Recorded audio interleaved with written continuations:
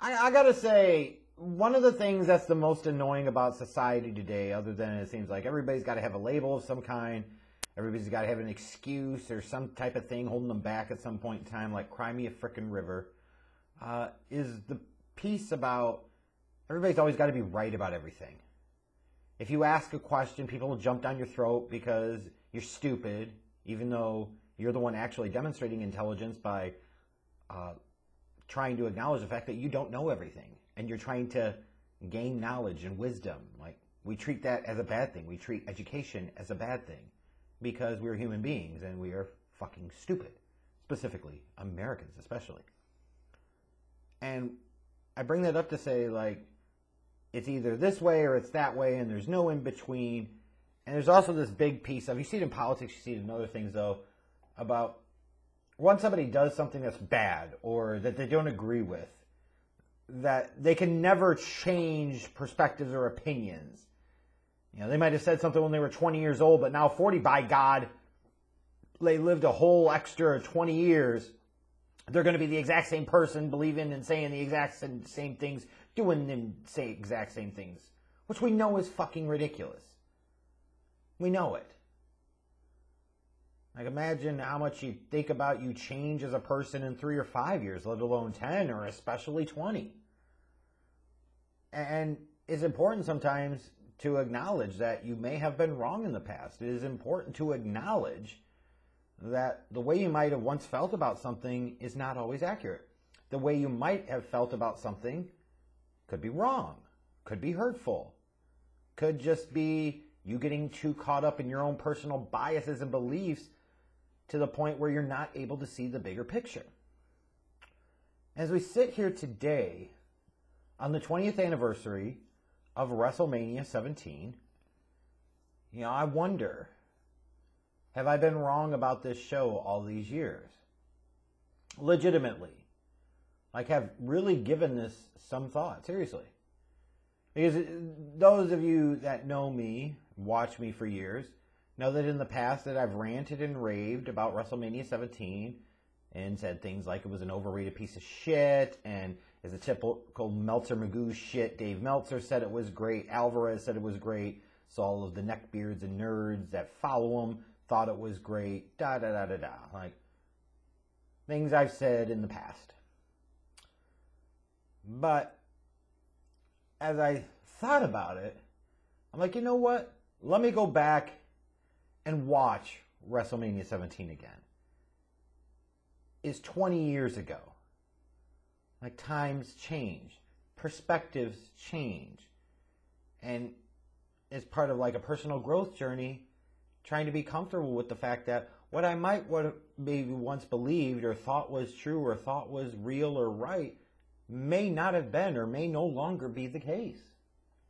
Because I got to tell you, as I go through WrestleMania 17 and rewatch the show again, and I just kind of think of it, like, there were a lot of really good matches on this card, and beyond just that, how many of these matches had well-developed and interesting stories talking about the build-up to WrestleMania 17? How many of these matches featured larger-than-life, interesting wrestlers, characters, performers that we just flat out do not get in today's wrestling business? Like, if you transposed WrestleMania 17 to today's wrestling, this show would so significantly kick the ass of any WWE, AEW, or New Japan circle jerk, it doesn't matter. Because it would be so striking how well the stories were built up and developed going into this show. How interesting and compelling the characters and performers were in the lead up to this show. How much better the freaking storytelling is, even within the matches, was for this show 20 years ago. How much better the commentary was, by God. Like, you could go on and on and on. The pure star power and everything else. Like, if WrestleMania 17 happened in 2021, like, people would rage about it being the greatest show of all time. You think people rage about it from 20 years ago? Think about what they would do now. You take that show and transpose it in time to now. Give me a break. But you look at it like you were kicking it off with Chris Jericho versus William Regal for the Intercontinental Championship. Like you had that funny-ass hardcore championship triple threat with Kane and Raven and Big Show. And you say, well, you know, what was so great about that? You know, but it was a reminder of the characters that they had and the crazy off-the-wall things that they would do, the golf cart spot they tried and all this other stuff. Like, you know, it was different, and it was something different on the show. You know, you got to see Eddie Guerrero take on Test, who at that time, you know, you're assuming might be destined for bigger, better things in the future. Kurt Angle versus the Invisible Man, and I'll say his name this time, yes, Chris Benoit. Like, that's the type of match that you look at for WrestleMania that I've talked about for years that you've got to have.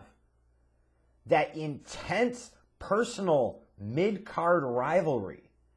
Where it's not about belts, it's not about you did this or you did that. It is about, I hate you because of this, or I'm better than you because of this, and by God, at WrestleMania, I'm going to fucking prove it. I mean, it was Angle and Benoit. You're talking about the type of mid-card WrestleMania match that you dream for every year. Two great technicians, and you're talking about two of the great in-ring performers in WWF/E history. What the hell is there to hate about this? You know, even for me going back now, like, sure, the women's championship match in theory wasn't much because it was less than 3 minutes, but getting to see China as the ninth wonder of the world shooting off the cannon and getting a trip down memory lane of just how big of a star China was in her time and how relevant she was and how much she moved the needle for both women in wrestling and for the WWF as a whole. You know, it's an important reminder of that when you see her. The Shane McMahon, Vince McMahon match, like, granted, you know, it wasn't a technical work rate masterpiece, but it never is with those guys. They're going to do crazy, insane shit and somehow figure out a way to tell an interesting, compelling story, and that's exactly what the hell these two did. Like, even the whole plot twist with Linda McMahon coming to, like, it worked. This is at a time where even the silly, crazy, stupid stuff, there were times they could make this work, and this type of stuff worked. And I haven't even gotten to the last few matches on the card. The legendary TLC match with ENC, the Dudleys and the Hardys that 20 years later we still remember. We still talk about. Like, it wasn't a thing where you talk about that being the best or most memorable match on that show. You talk about it being one of the best and most memorable WrestleMania matches of all time. Of all time. And it wasn't even the main event. It was a tag team match. Holy Christ. Like, and even when you talk about coming off of that, the flow and balance of the show and following that up with the gimmick battle royale, like, everybody loves nostalgia and likes to see these people from the past, and you had the freaking Iron Sheik win by eliminating Hillbilly Jim. The hell is there to gripe or bitch or beef about? You got to see Bobby the Brain Heenan and Mean Gene Okerlund. Like, there is absolutely nothing to complain about with that. It was the perfect comedy relief. It was something that split up the card towards the end of the show. It served its purpose. And then you got Undertaker versus Triple H in what was a really damn good match. Now, maybe some will look at it and say it was only the third ranked match out of their 3 WrestleMania matches, but it sure as hell was no slouch. And this is where you were really starting to get to the point where they were starting to kind of acknowledge that they had something with Undertaker in this streak and the fact that he had never lost at WrestleMania. Like, this is where it was really starting to come. And even when you talk about Human Taker, we know I don't like Human Taker. But just in terms of the show itself, it's Taker, it's God at Mania. Like, the match was really good. And then when you get to the main event, you want to talk about main events and matches that feel like main events. Even the build-up to this.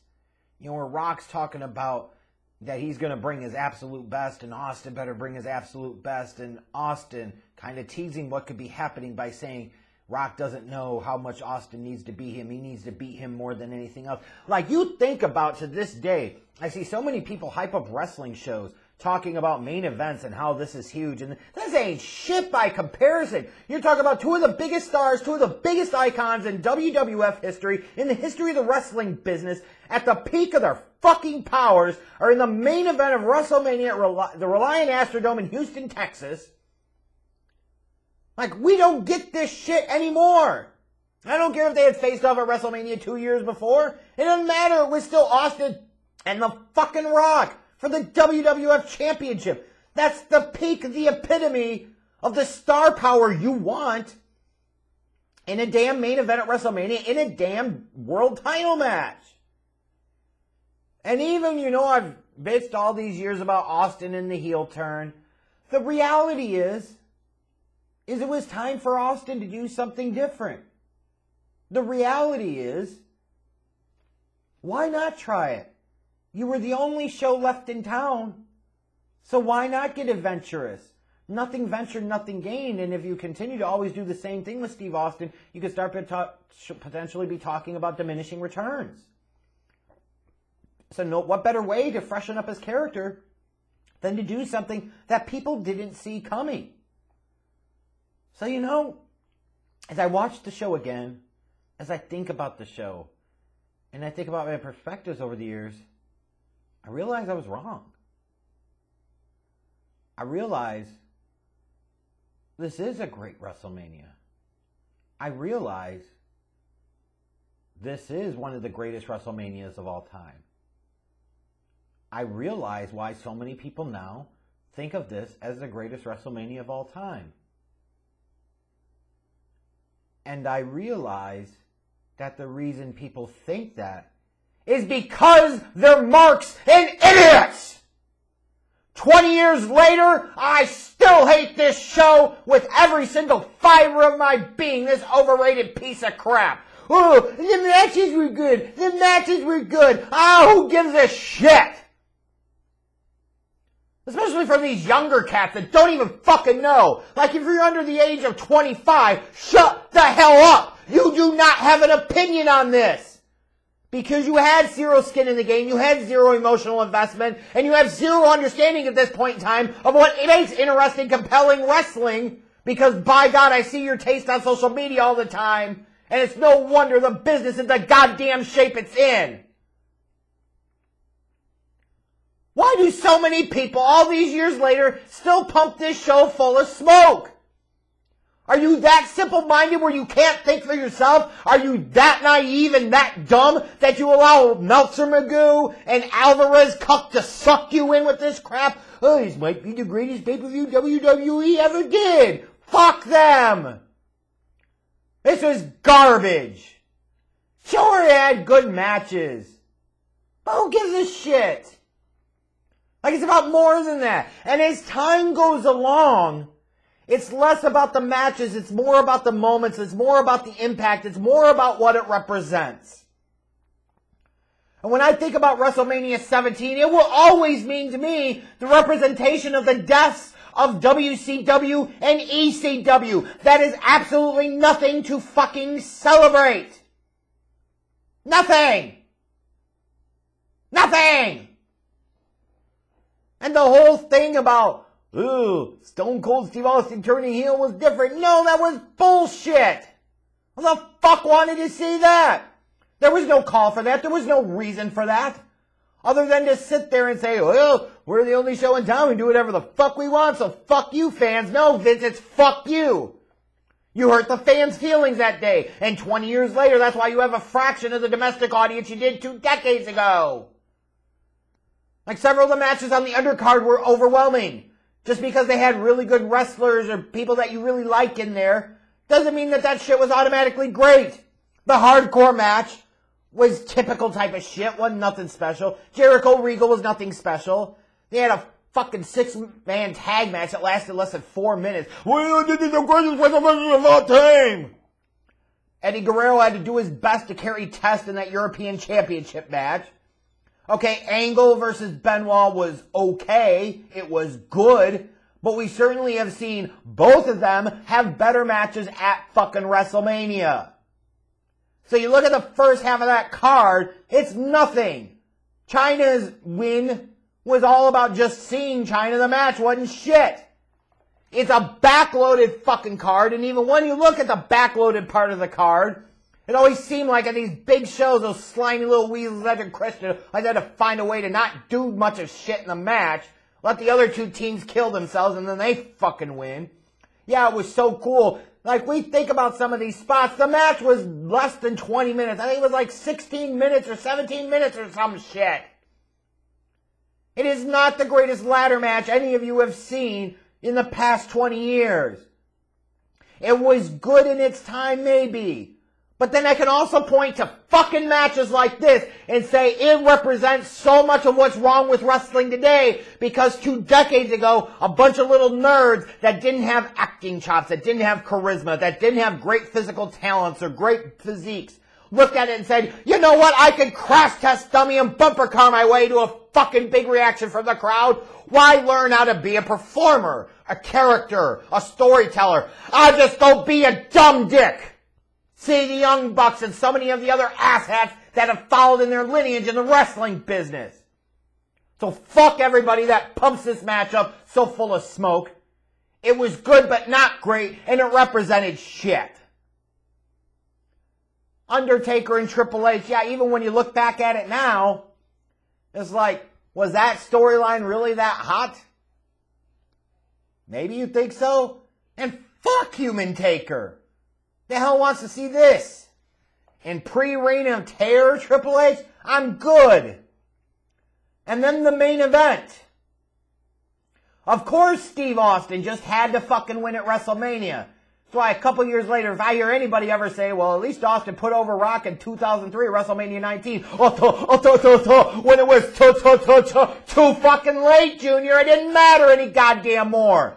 It's like all these idiots that praise John Cena for sitting there and saying, oh, you know, in the last few years of his career, he put a bunch of guys over when it didn't fucking matter anymore. The decade of doom had run its destruction through WWE. It was too fucking late by then. It didn't matter. Can't praise somebody for doing shit when it's too late. And here, Rock should have won. Rock was the bigger star. I know he was going away, and I understand all of that. But you didn't need to do this with Austin. It was stupid. It sucked. And his whole heel run fucking sucked. And then beyond all that, whenever I think about this goddamn show, at the end of the day, what do I ultimately think about? Shane McMahon coming out, what's up, guys, to the WCW dudes? Like, that's all they fucking were. They were a cheap throw-in. 20 years ago, WrestleMania 17, to me, will always mark the end of WCW and ECW. The death of 2 companies that I grew up watching, that millions of other people grew up watching and enjoying and loved the product and loved what they did. Loved that time period. This represents the death, R.I.P. funeral of wrestling and its true greatness. And it also sparked and marked the beginning of what would come in that summer of 2001 in the pre-9/11 fucking days. The abortion that was the invasion angle. So 20 years later, I still think this show is overrated shit. Best Mania of all time. Kiss my ass. That triple threat ladder match is the best ladder match of all time in WWE. Suck my cock. Flame away in the comments. I don't care. Imagine thinking after all this time that I was actually going to show personal growth and admit I was wrong on this. No. I was right 20 fucking years ago, and I'm more right every day, every month, every fucking year that goes by. April Fools, bitch. I'll never like WrestleMania 17. You could never make me like WrestleMania 17. Just like I can't make any of you realize that this show was an overrated piece of crap.